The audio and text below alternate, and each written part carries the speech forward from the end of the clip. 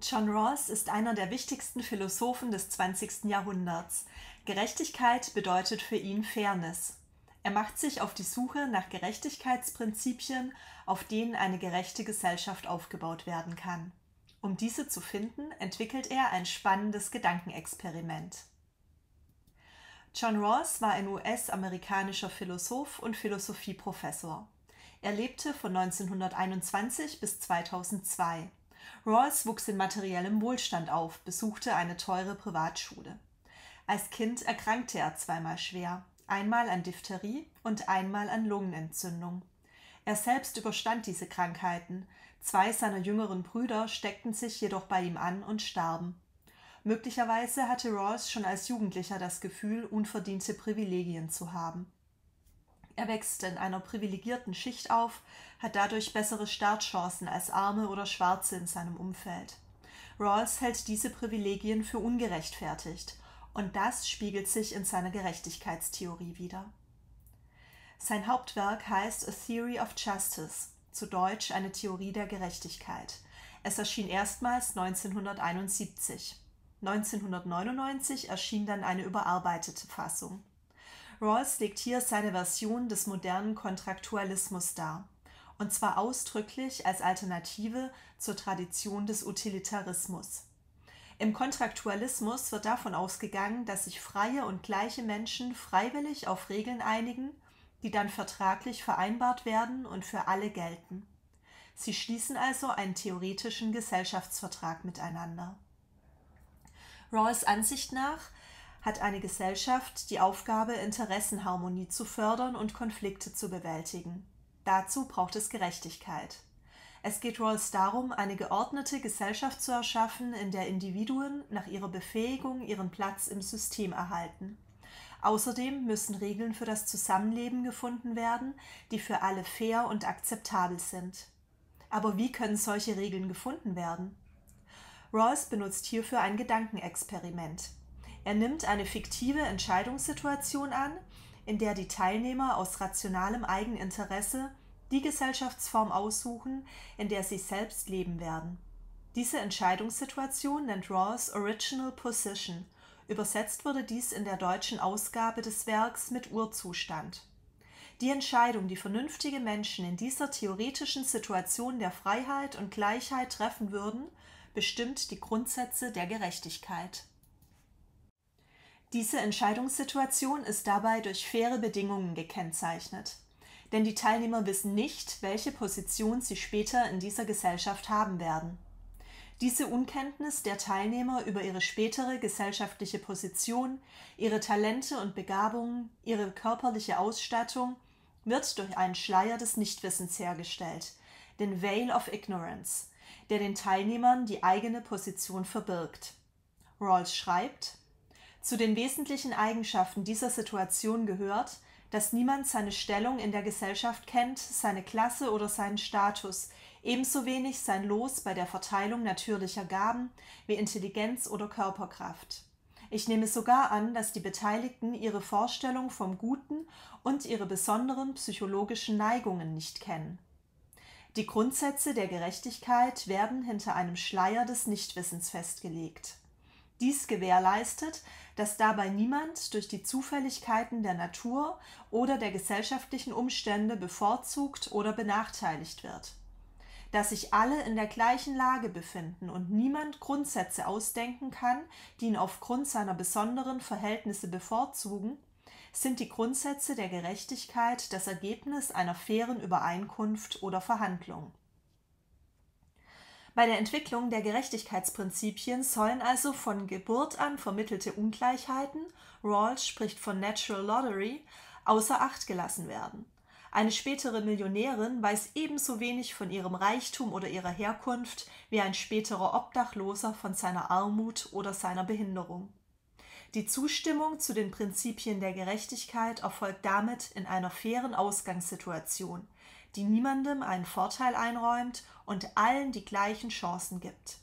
Die Fairness wird durch den Schleier des Nichtwissens erzeugt, der die Individuen daran hindert, persönliche Interessen zu verfolgen. Die Menschen im Urzustand sind laut Rawls jedoch keine Wilden oder ein völlig unbeschriebenes weißes Blatt Papier. Sie haben sehr wohl ein theoretisches Verständnis von politischen Fragen und Wirtschaftstheorien. Sie kennen die Grundlagen der gesellschaftlichen Organisation und die Gesetze der menschlichen Psychologie. Sie haben außerdem eine schwache Theorie des Guten. Das bedeutet, sie wissen, dass bestimmte Güter notwendig dafür sind, ein gutes Leben führen zu können, wie auch immer dieses gute Leben konkret aussehen mag. Was sie jedoch nicht kennen, ist ihre soziale Stellung, ihre Talente oder Begabungen, ihr Alter, ihr Geschlecht. Sie wissen nicht, ob sie gesund oder krank sein werden, wie ihre körperliche Verfassung sein wird, welche Intelligenz oder welchen Charakter sie haben werden. Außerdem kennen sie nicht ihre genaue Moralauffassung und wissen nicht, welche Vorstellungen vom Guten sie konkret haben. Fassen wir zusammen. Die Menschen im Urzustand sind frei und gleich. Sie sind rational und damit in der Lage, vernünftige Entscheidungen zu treffen, auf der Basis ihres theoretischen Wissens über Politik, Gesellschaft und Psychologie. Sie sind risikoscheu, wollen also das Risiko minimieren, eine potenziell sehr schlechte Position in der späteren Gesellschaft innezuhaben, etwa als behinderter Obdachloser. Sie teilen einen verbindlichen Gerechtigkeitssinn, wollen also gerechte Regeln des Zusammenlebens finden. Ihr Eigeninteresse steht dabei über dem Interesse anderer. Auf welche Gerechtigkeitsprinzipien würden sich diese rationalen Urzustandsteilnehmer einigen, die nur den eigenen Vorteil im Auge haben? Rawls meint, ein rationaler Entscheider im Urzustand würde die Gesellschaft wählen, in der die schlechtestmögliche Rolle noch am besten ist. Er würde die Option mit dem besten, dem maximalen Minimum wählen. Das ist die sogenannte Maxi-Min-Regel. Die Maxi-Min-Regel ordnet die Alternativen nach ihren schlechtesten möglichen Ergebnissen. Man soll diejenige wählen, deren schlechtestmögliches Ergebnis besser ist als das jeder anderen. Es wird also die Option mit dem besten, dem maximalen Minimum gewählt. Nicht die Gesellschaftsform ist gerecht, die den besten Durchschnittsnutzen hat, sondern die, in welcher es den schlechtest Gestellten noch am besten geht. Rawls leitet aus dem Urzustand keinen Utilitarismus ab, sondern einen Sozialstaat. Das große Leid weniger kann hier nicht wie im Utilitarismus mit dem größtmöglichen Glück vieler verrechnet werden. Welche Prinzipien leitet Rawls denn nun genau aus seinem Gedankenexperiment ab? Nur 2 Gerechtigkeitsprinzipien sollen die Grundstruktur von Rawls' Idee einer gerechten Gesellschaft bilden. Rawls schreibt: Das erste erfordert Gleichheit in der Zuteilung von grundlegenden Rechten und Pflichten, während das zweite bestimmt, dass soziale und ökonomische Ungleichheiten, zum Beispiel Ungleichheiten in Bezug auf Reichtum und Autoritätsstellung, nur dann gerecht sind, wenn sie in ausgleichenden Vorteilen für jedermann, insbesondere für die am schlechtesten gestellten Mitglieder der Gesellschaft resultieren. Schauen wir uns diese beiden Gerechtigkeitsprinzipien einmal genauer an. Rawls nennt das erste Prinzip Principle of Equal Liberty, zu Deutsch Gleichheitsprinzip oder Prinzip der gleichen Freiheit.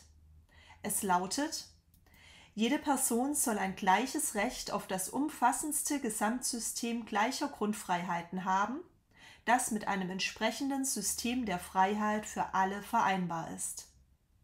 Thema sind hier also Freiheiten, genauer Grundfreiheiten, Grundrechte, wie zum Beispiel aktives und passives Wahlrecht, Freiheit der Meinungsäußerung und Versammlung, Freiheit des Gewissens und des Denkens, Freiheit vor willkürlicher Verhaftung, Recht auf persönliches Eigentum. Diese Freiheiten sollen möglichst groß und möglichst gleich sein, und die Freiheit des einen endet dort, wo die Freiheit des anderen beginnt. Das ist der wesentliche Inhalt des ersten Grundsatzes. Das zweite Prinzip heißt Difference Principle, Differenzprinzip. Es lautet: Soziale und ökonomische Ungleichheiten sollen so beschaffen sein, dass sie zum größten Vorteil der am schlechtesten Gestellten sind und an Ämter und Stellungen geknüpft sind, die allen offen stehen, unter Bedingungen fairer Chancengleichheit. Hier geht es nun um die Verteilung von Gütern und um Chancengleichheit. Unterschiede sind dann gerechtfertigt, wenn sie zum Vorteil des Schwächsten dienen. Das entspricht der Maximin-Regel und unserer Idee des Sozialstaats. Wenn der behinderte Obdachlose von einer unterschiedlichen Güterverteilung profitiert, ist diese Version einer Gesellschaft besser als eine, in welcher die Unterschiede nicht allzu groß sind, es den Schwächsten aber schlechter geht. Zudem fordert Rawls Chancengleichheit bei der Verteilung von Ämtern und gesellschaftlichen Positionen. Es müssen also alle Menschen die gleiche Chance haben, ein bestimmtes Amt oder eine bestimmte Stellung zu erhalten, durch welches sie Wohlstand erlangen können. Wichtig hierbei ist, dass das Gleichheitsprinzip oder Prinzip der gleichen Freiheit immer Vorrang gegenüber dem Differenzprinzip hat. Das bedeutet, Grundfreiheiten dürfen nur für andere Freiheiten eingeschränkt werden, nicht für Güter. Freiheitsbeschränkungen können nicht mit der Verbesserung der sozialen oder wirtschaftlichen Lage von Individuen gerechtfertigt werden. Der zweite Grundsatz darf also nicht auf Kosten von Freiheiten durchgesetzt werden. Rawls fordert demnach eine Art liberalen, demokratischen Sozialstaat. Sein Gedankenexperiment hat gezeigt, dass sich rationale Entscheider hinter dem Schleier des Nichtwissens auf eine Staatsform einigen würden, in der es den Schwächsten der Gesellschaft immer noch einigermaßen gut gehen würde. Mit dem Quizlet-Lernset John Rawls Gerechtigkeit als Fairness Urversammlung und John Rawls Gerechtigkeit als Fairness Gerechtigkeitsprinzipien kannst du dein Wissen jetzt überprüfen und vertiefen. Viel Spaß beim Lernen und bis bald!